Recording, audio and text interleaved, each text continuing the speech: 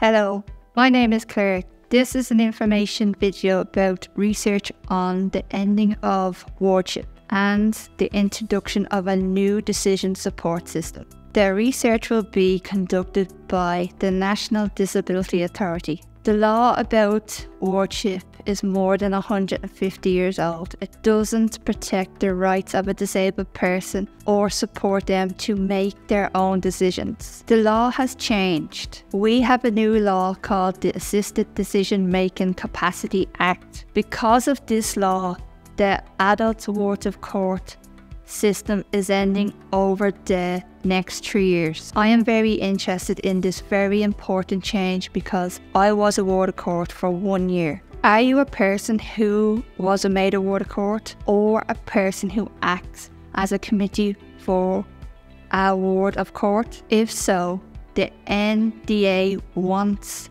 to find out what you think about the end of wardship and the move to supported decision-making system.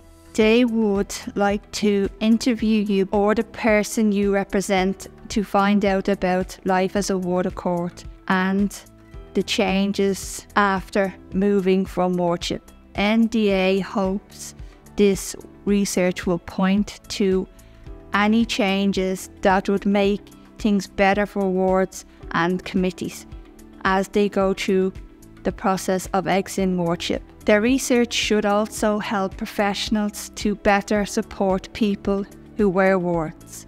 I think this research is very important.